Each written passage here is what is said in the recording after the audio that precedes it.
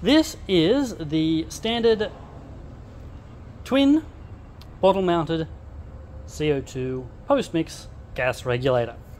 It mounts to the CO2 bottle directly, just hand tightens on to do it up firmly, don't over tighten, don't use a tool. Has 3 gauges. This one over here with bottle written on it is the bottle gauge, surprisingly enough.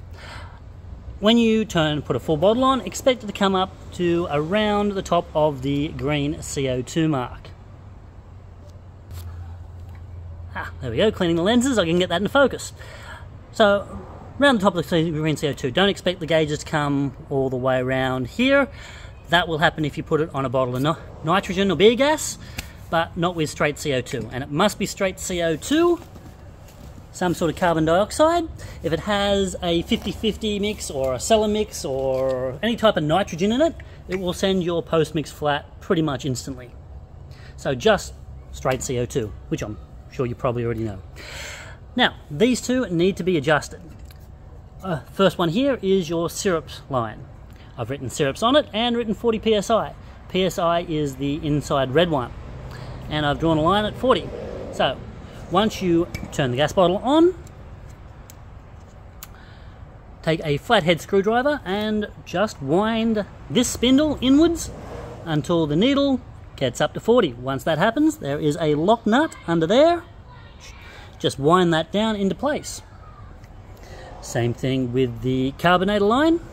Carbonator line is supposed to be at 80 psi, and we've drawn a line up here for you as well.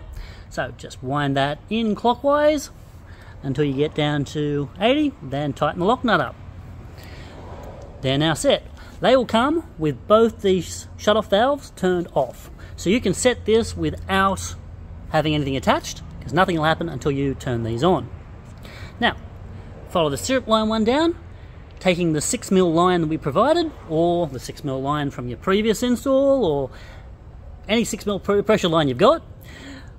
Put a clamp over the end of the line, slip it up over here, and clamp it in place with the pincers we provide. And this one gets run to the syrup pump board, which will be covered more in the syrup pump section.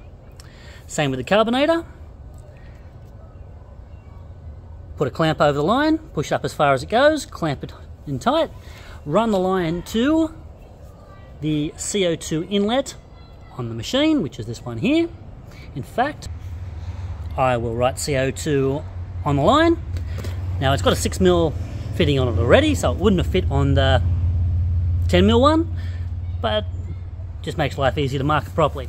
And that's all there really is to do with the gauges. Attach it to the gas bottle, turn it on, set the 2 settings, lock them off with a lock nut, run these 2 lines here, and that's all there is to it. Now, before you need to commission the entire machine, you will need to turn these back on, but don't do that till you're ready to get absolutely everything going.